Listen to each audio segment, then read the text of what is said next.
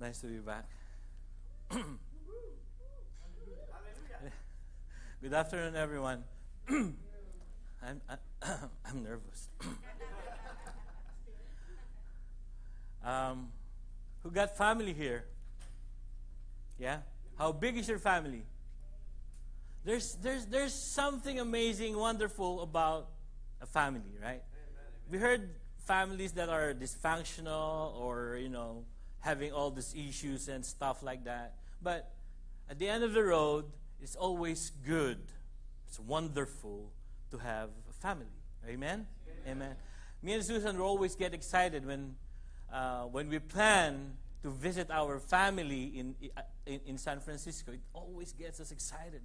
Like, a week or a month before we talk about it, and then I'm going to start, spending my nights up just thinking of that plan.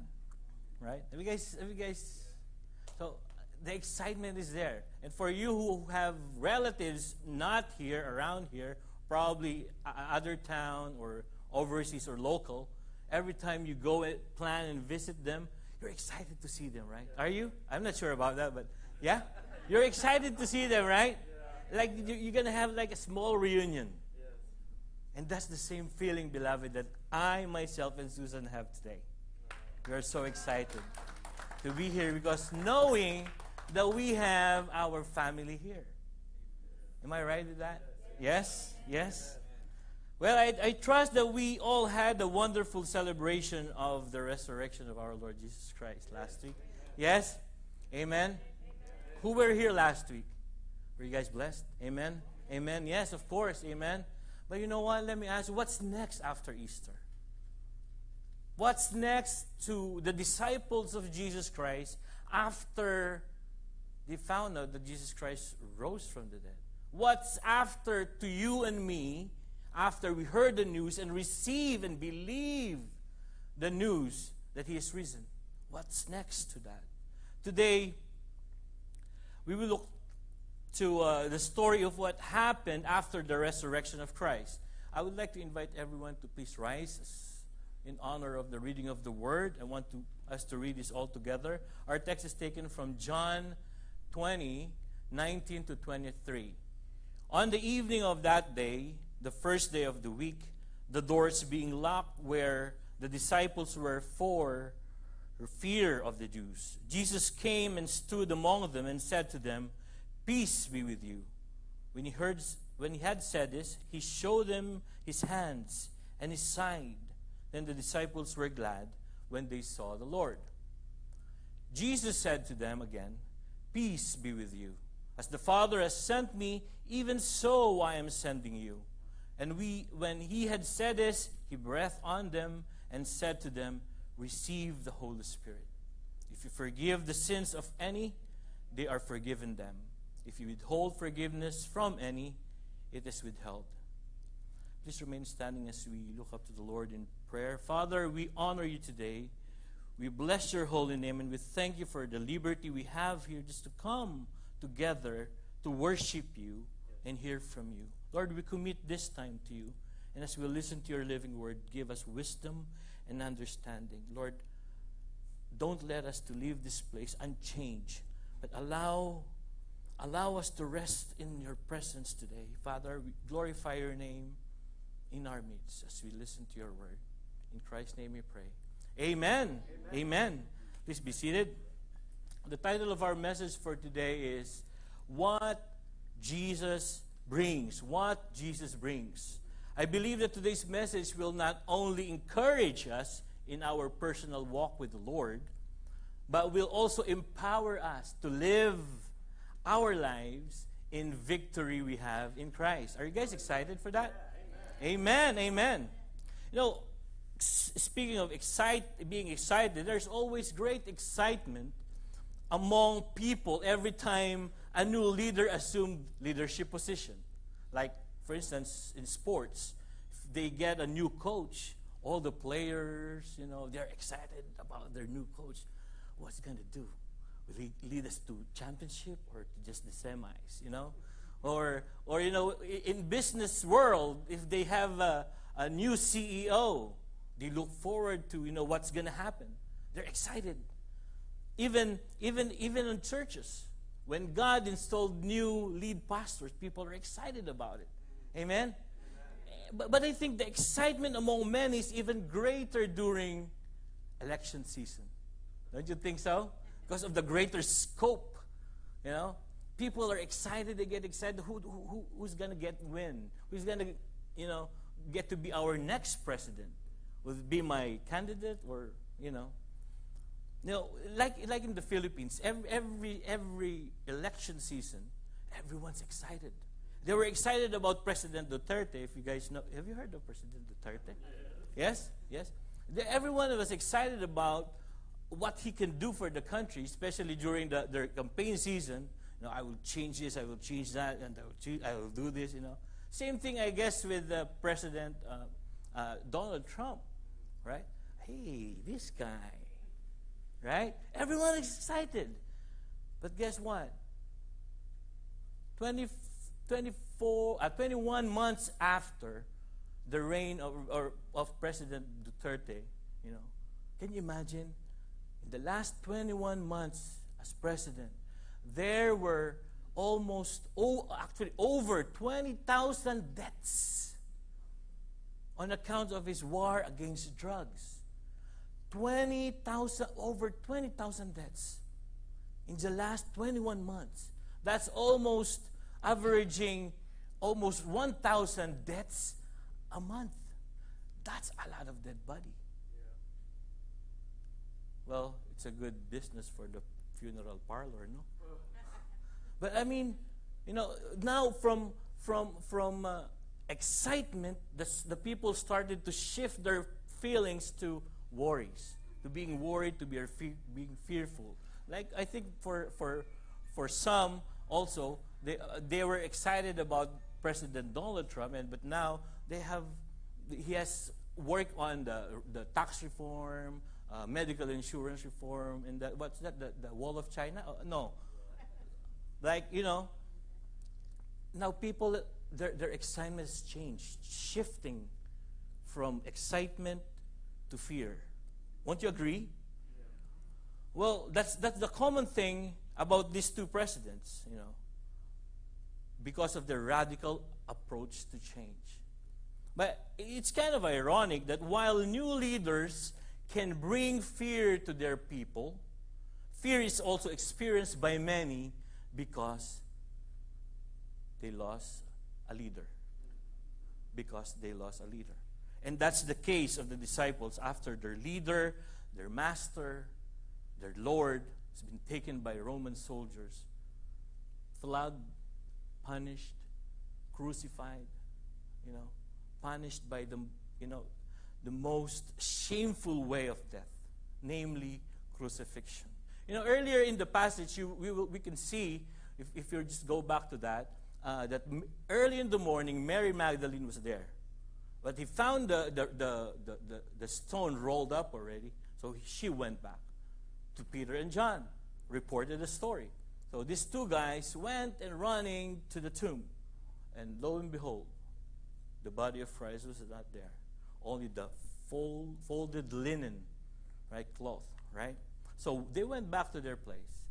That same day, that same night, we can find in our text that on that Sunday evening, the disciples locked themselves up. For what reason? For fear of the Jews. But I think, it's just. Their being fearful is just and reasonable. Reasonable enough, right? They got their master, their master got killed and murdered and crucified, buried, and now the body is missing. They're fearful because they're thinking that these Roman soldiers, or even religious leaders of their time, must be looking for them next. You guys follow? So I can imagine, it's fearful thing to be in that situation. So they were wanted, probably thinking that, let's just stay here. Let's just stay here.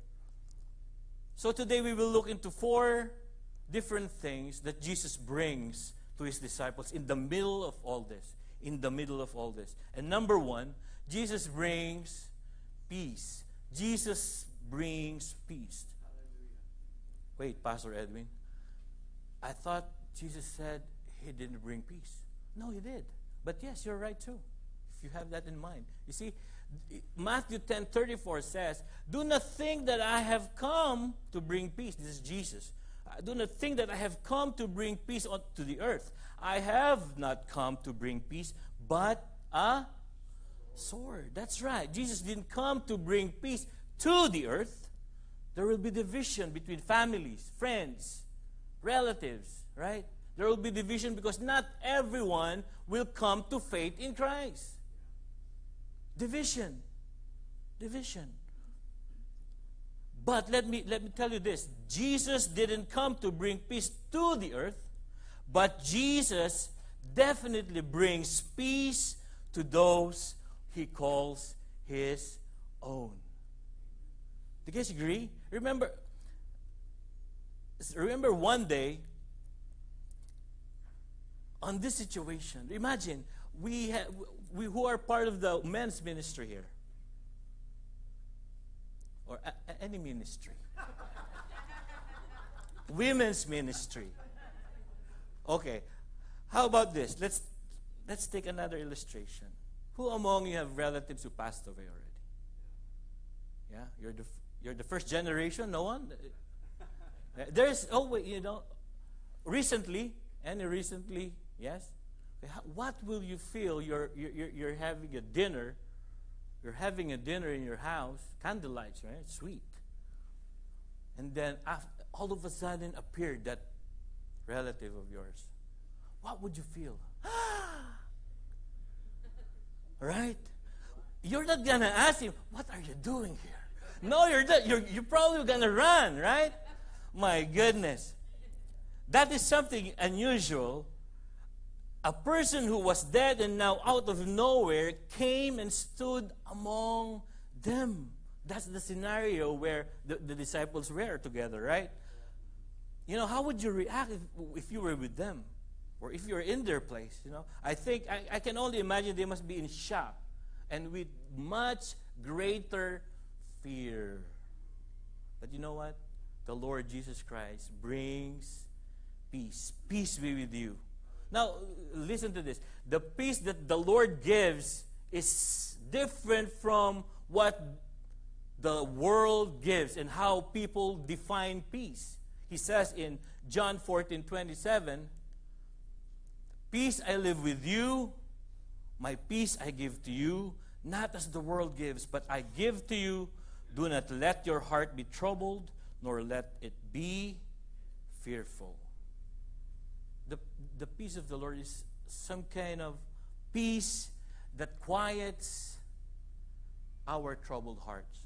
It's the kind of peace that overcomes fear. Now let me ask you, what are the things in your life right now that you fear of? Wives are not included. Or husband. Sickness, losing a job, or maybe you have fear of darkness. Or when you see your bank account, it's dropping by, the number are dropping, right? You become fearful. Or are you fearful about the prediction of the big one, the big hit here in California? Are you ready about that? Are you ready for that? 2 weeks ago, we experienced that, right? Yes? The little shaking, 5.3, I guess, or 5.2. What did you do, guys, during that moment? I know somebody who said, "In Jesus' name," and the earthquake stopped. I remember one prayer meeting here. I remember Pastor Lester, we were having a prayer meeting, right? And then all of a sudden, and what he did, "Hallelujah! Praise the Lord! Hallelujah!" And others were like, my goodness. He was excited because, you didn't know, you'll never know. That maybe he was excited. And I think it's a very nice gesture, nice thing to remember. Every time the earth shakes, Do that. Make sure you can do this and then hallelujah, right? Hallelujah. Well, you know, the list of our fear could go on and on and on. How about the fear of sharing the gospel? How about the fear of being persecuted because of your faith? How about the fear of being rejected when you share Christ? Where do you find peace when your heart is troubled? When your heart is fearful? Well, look no further, beloved. Look to Jesus. Look to Jesus, for He brings His peace to quiet our hearts and to overcome our fears. I love what Jesus did the next. See, when He had said this, He showed them His hands and His side. Wow, I think that's wonderful. Let's pause for a minute on that. Why do you think Jesus did that? Why would He show them His pierced hands and His sides? To prove that it was Him, right? You know, I'm He. I am He who they tortured, they crucified, they buried. It's me. Hey guys, it's me. Right? But you know what? What else? I firmly believe that there is more to it than just telling them, hey, it's me. Look. You know, He showed these wounds, listen to this, He showed these wounds to His disciples to tell them that pains, afflictions, and sufferings are real. They are real. But most importantly, He showed His wounds to His disciples to tell them that in spite of the reality of pain, of affliction, of suffering, and even humiliation that He had to go through, He endured them all. He endured them all. He was like saying, you know what, yes, they killed me, they buried me, they crucified me, they buried me, but look, I have risen. It's like Him saying, I have overcome sin, death, and the grave. We sang it earlier. Death has no hold of Christ. No way, Jose. Hallelujah. Hallelujah. And He was like saying, yes, the penalty that I paid for your sins cost me this much, this much, this much, this much. But you know what? My love for you is far greater than all this. Hallelujah. Hallelujah. Remember on one occasion when Jesus was speaking to His disciples about His impending death, this is what He told them in John 16:33. The apostles were starting to worry about Him leaving them because He started talking about His death. So here He was saying that in this world, because it is a fallen world, we will have tribulation, we will experience persecutions, we will face troubles. Why? Because these things are real. These things are real. But He's saying at the same time, but take heart. Our Lord Jesus Christ has already overcome the world. Hallelujah. And as believers and followers of Jesus Christ, we can find peace. We can find peace in Him because He already won the battle, even long before it even started. Do you guys believe that? Yes, yes. Man, this is chapter 16 of John.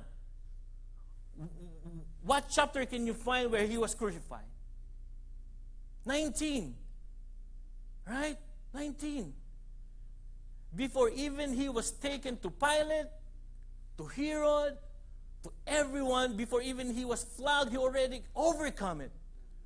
Before even He was crucified, He already overcome it. Before even He died on the cross, He already overcome it. Even before He was buried, He was already overcome it. Wow.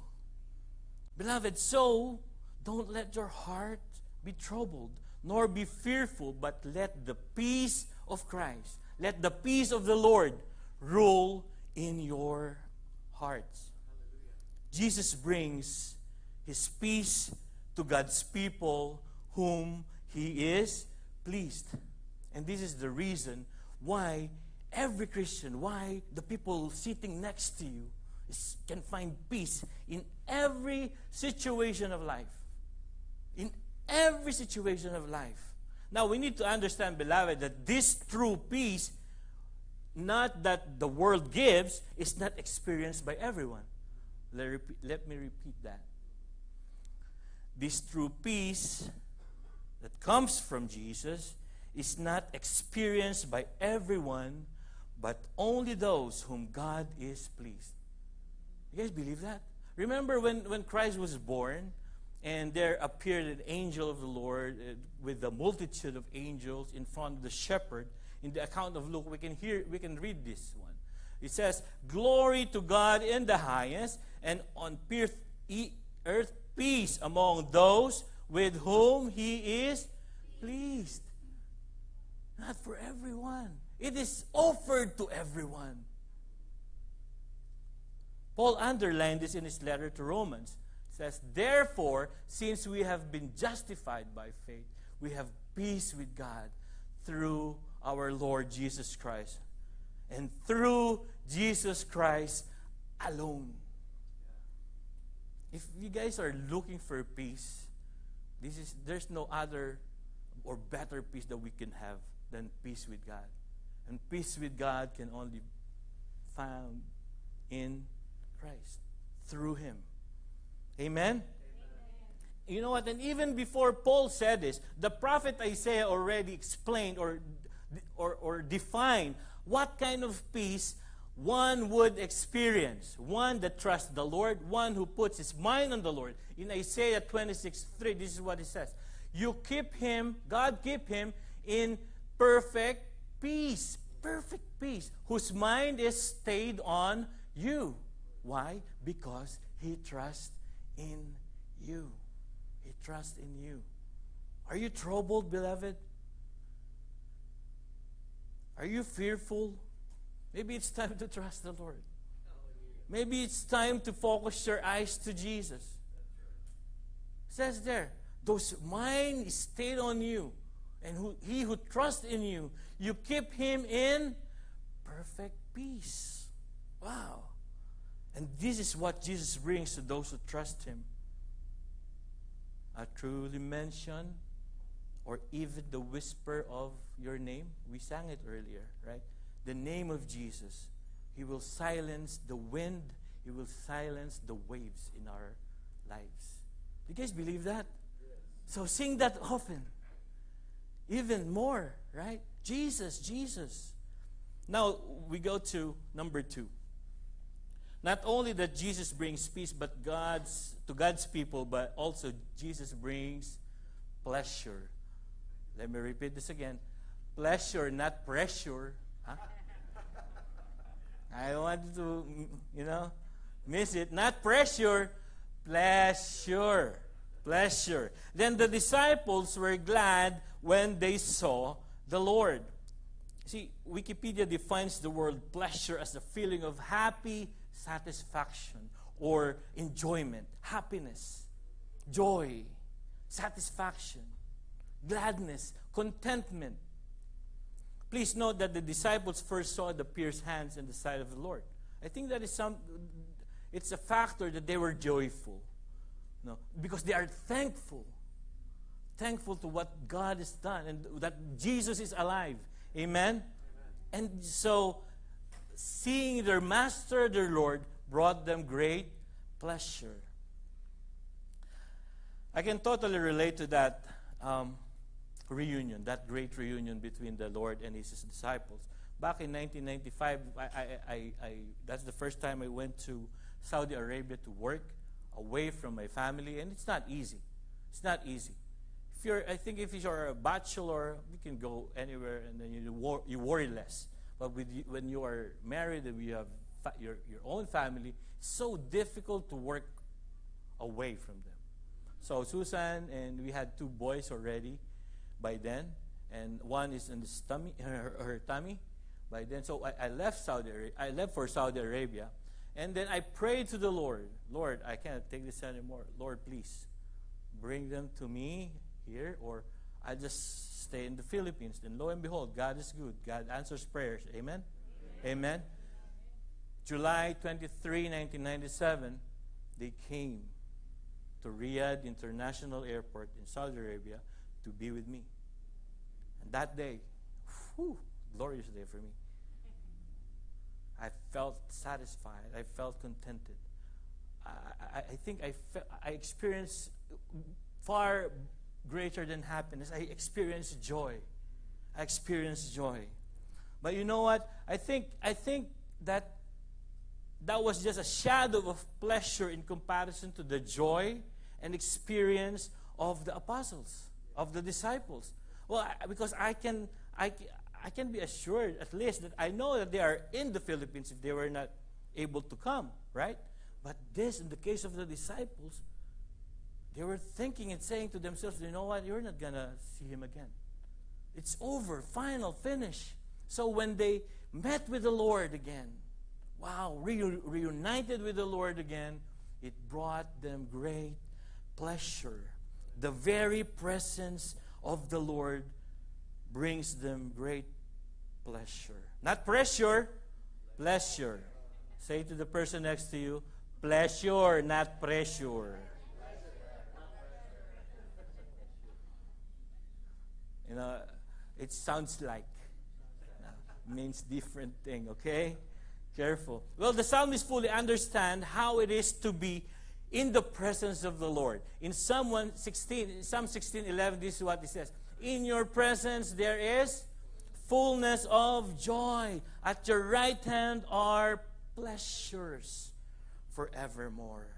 The psalmist even wrote it in another passion in Psalm 84:10. I think we sang this also today. It says there, for a day in your courts is better than 1,000 elsewhere. One day in the house of God is better than 1,000 days in the world. We sang it earlier. Were you guys here during worship? Ooh, the Spirit was overwhelming. I can't stop crying because of the glory we have in this sanctuary brought by the very presence of God. Ooh, hallelujah, hallelujah, hallelujah. You know, the church is kind of a hub where believers come together to connect with one another and to connect to God. It's kind of a hub. You guys follow what I'm saying? Yeah. To connect to one another. You don't come to church and just sit at one corner and talk to yourself. No. It's a hub. We connect to each other and we connect to the Lord. Amen. It's a place where God outpours or pour out His blessing, healing, restoration, strength, encouragement, hope. Do you experience this when you come to church? Yes? Can I hear amen? Amen? That's why coming to church should be a delight. Great delight to each one of us. We should be all excited coming to church. Yes? Excited. Excited. May it be for the prayer meeting on Wednesday, or may it be for a practice of worship or Sunday worship. It is a thing that we should be delighted about.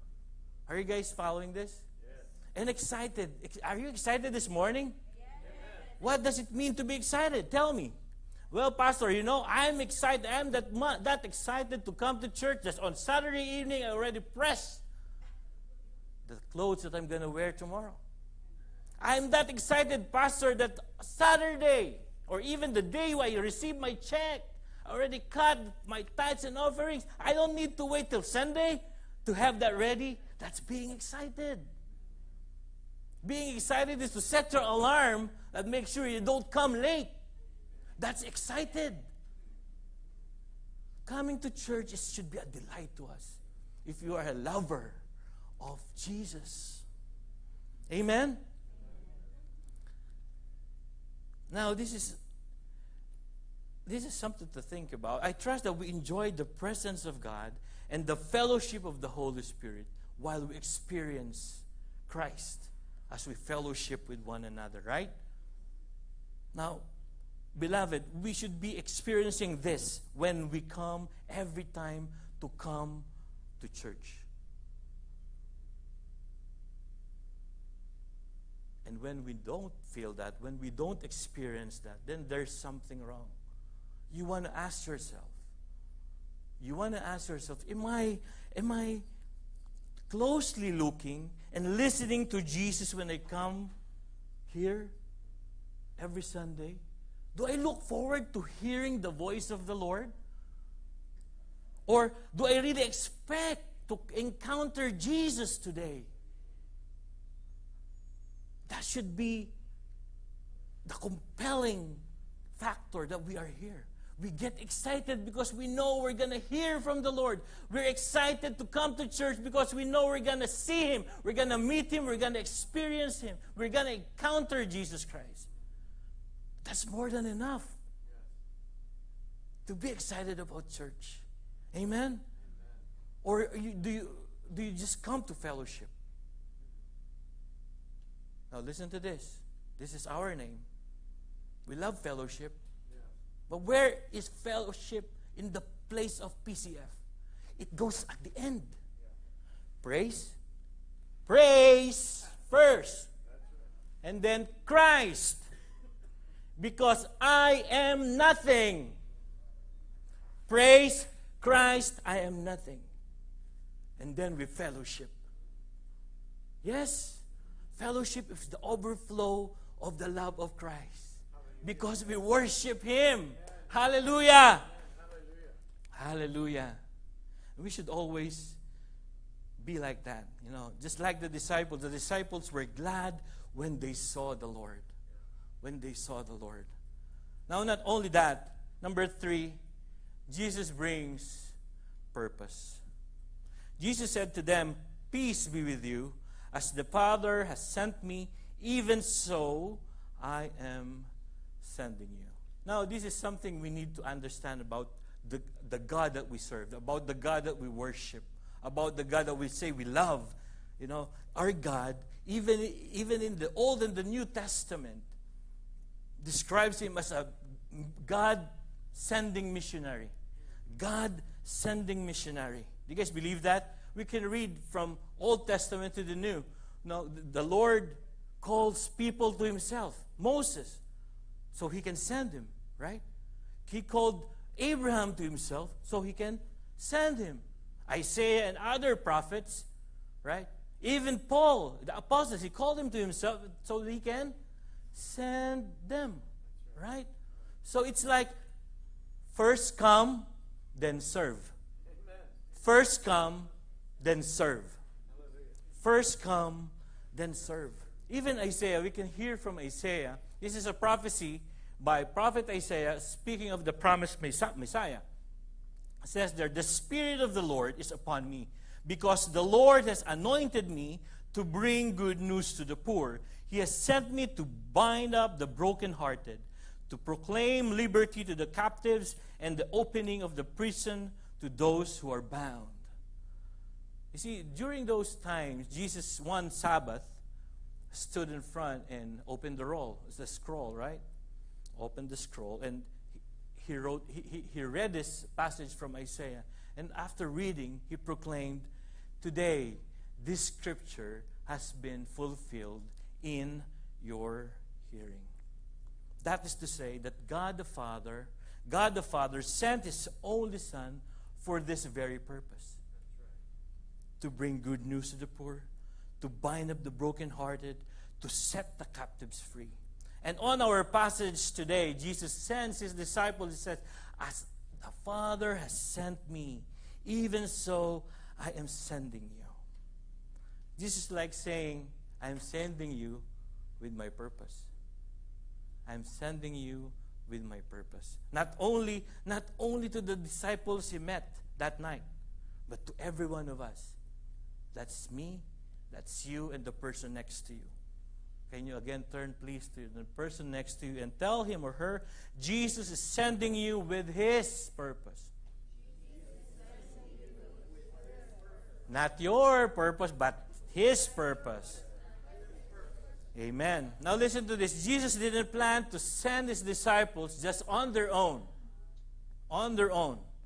He said, Peace be with you. He sent them with His peace. He sent them with His peace. As the Father has sent me, even so I am sending you. So, Jesus brings peace. Jesus brings pleasure. And Jesus brings purpose. And for the best part, Jesus brings power. Power. Hallelujah. I need power. We all need that. Amen? And when He had said this, He breathed on them and said to them, receive the Holy Spirit, the Lord the Baptizer. Amen? Hallelujah. Now this is interesting.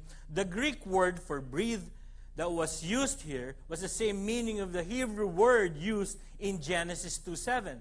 Genesis 2:7 says, then the Lord formed the man of dust from the ground and breathed into his nostrils and the breath of life.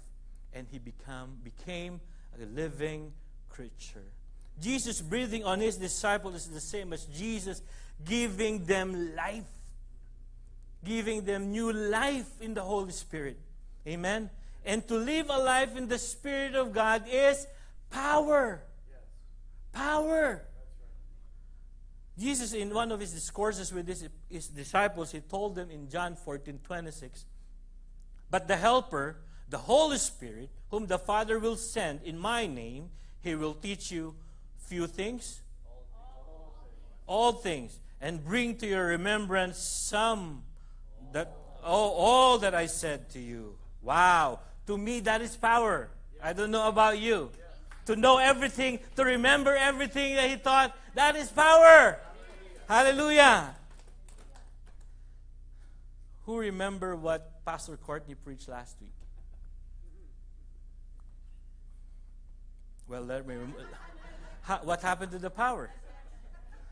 The baptism of Uriel, water of revival. Jesus is risen, right?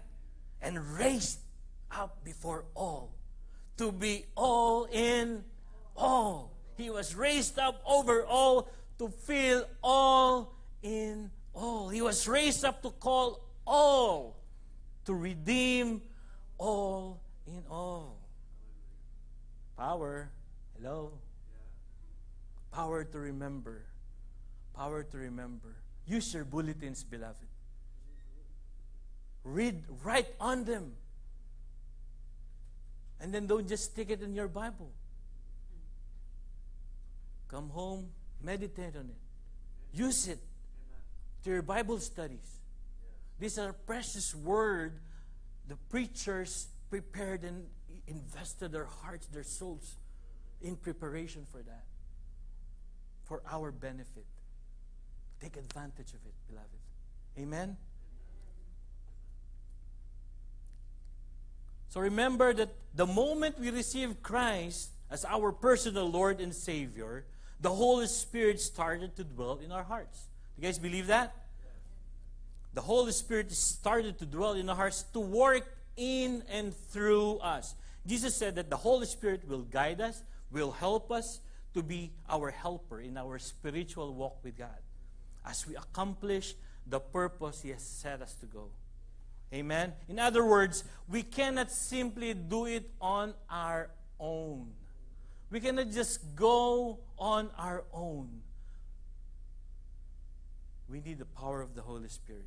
We need the power that Jesus brings through the Holy Spirit. So let us all be excited about that, beloved. God, listen to this, God is not yet done with us. And so let God shape us to the person He called us to be, according to the image of His Son. Let the power that Jesus brings, who is the Holy Spirit, fill our hearts and influence our lives. Earlier today, during the break, we were having a discovery in the worship team room, and one of the, I think it's Pastor Daniel, who shared the peace that we experience, the pleasure that we have, the purpose and the power that we receive from Christ.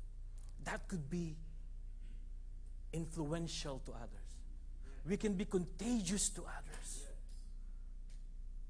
Let it overflow in our lives. Let it overflow in our lives. So as a recap, what Jesus brings to the life of every believer and follower of Jesus Christ: peace that overcomes fear. Pleasure, not pressure, in the presence of the Lord. Purpose to bless and draw people to God. And power in the Holy Spirit. Jesus brings peace, pleasure, purpose, and power. And then our last verse says, if you forgive the sins of many, they are forgiven them. If you withhold forgiveness from any, it is withheld.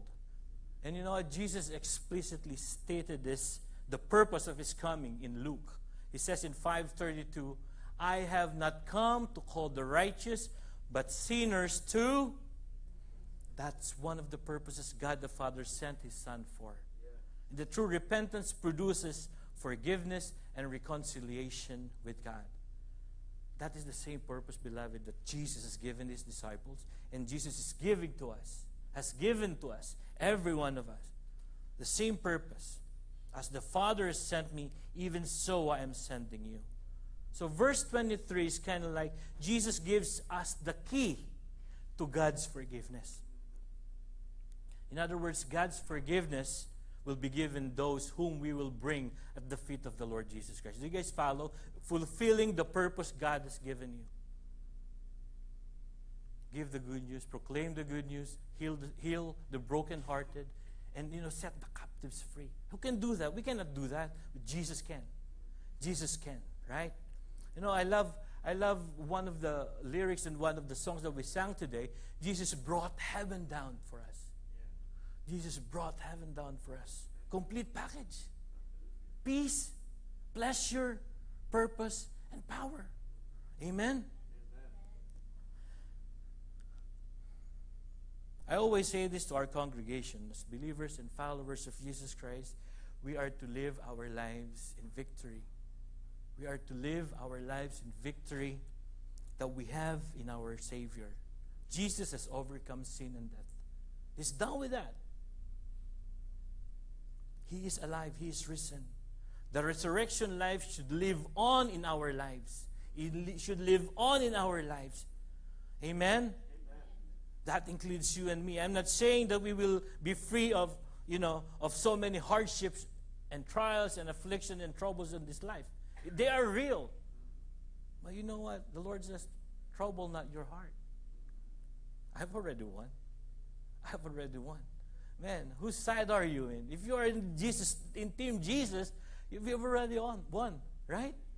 Amen. Well, that's the good news for today. So let us acknowledge and receive the peace that Jesus brings, the pleasure that Jesus brings, the purpose that Jesus brings, and the power that Jesus brings, and live for the praise and glory of His name. Hallelujah. Let's pray. Father, we thank you so much for the gift of the Holy Spirit. Well, Lord, we thank you for the victory that you have given us in Christ. For He has overcome everything, Lord. Sin, death, grave, all the troubles, all the afflictions, the trials. And Lord, we know that we can also be victorious in every part of our lives in this world, Lord, for we are in Christ. And in Christ we are more than conquerors, oh God. Lord, thank you for your gift of peace, for your gift of pleasure, your purpose that you have given us. Most importantly, for the power in the Holy Spirit. Lord, allow us to reflect all these things in our life, to influence others, to reflect to others your goodness. Thank you, Lord, and we receive that. We receive it today, O Lord, in our lives. Help us and make us blessings to other people, O Lord. That we also bring them the peace that we have received, the pleasure that we have received, the purpose that we have in you, and the power that we receive from you. Thank you. Continue to bless this family of believers at PCF. Continue to bless every family represented in this church and every one of us, Lord. Glorify your name. Thank you so much. In Christ's name we pray. Amen.